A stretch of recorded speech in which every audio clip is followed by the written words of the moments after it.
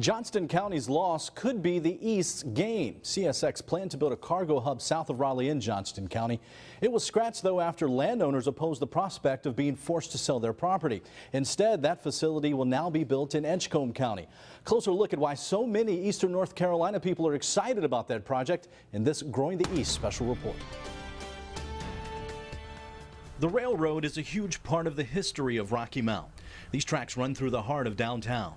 But the impact trains had on the economy diminished over time here and all across eastern North Carolina.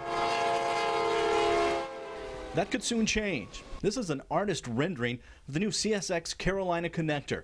It's scheduled to be built here on this empty land just a few miles north of Rocky Mount. News of the facility is encouraging to many, including the Edgecombe County town of Princeville, still recovering after Hurricane Matthew. Bringing jobs to the area or just to Edgecombe County will be a great impact to us. It will also help rebuild our community. They're excited in urban areas like Greenville. This is as big as an economic engine as a potential military plant would be in a region of the state. And even in rural parts of the East, like Martin County. I hate to use the word game changer, but this will be the most significant event that we've had since the four-laning of '64. And that's an awfully big statement. The $270 million facility will be located on about 500 acres of land east of Highway 301 in Edgecombe County. Only the second terminal of its kind in the CSX network. It's expected to bring 300 high-paying jobs. This facility will be a hub for CSX's intermodal network in the south, just like our terminal in North Baltimore, Ohio is in the north. So freight containers will be transferred in on trucks and trains. They'll be transferred to other trucks and trains by wide-span electric cranes that are nearly silent, and then shipped for outbound delivery to their final destination. That's good for the immediate area near the terminal. What's even more exciting is that the project could eventually create 13,000 related jobs statewide, with many of them likely to reside in eastern North Carolina.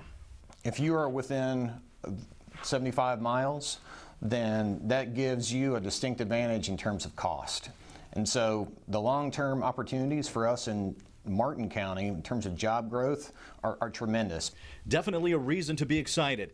Even more so when you hear the names of companies who located close to other similar CSX facilities. For example, in Winter Haven, Florida, in the surrounding areas, we've seen Amazon, Walmart, other supercenters come close to that area who use the terminal.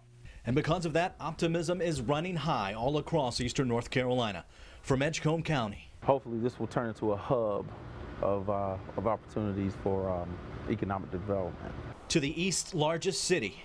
If you're a citizen in Greenville or in Pitt County, this will mean jobs for you and also for your family for decades going forward. And even down that four-lane U.S. Highway 64 in Martin County.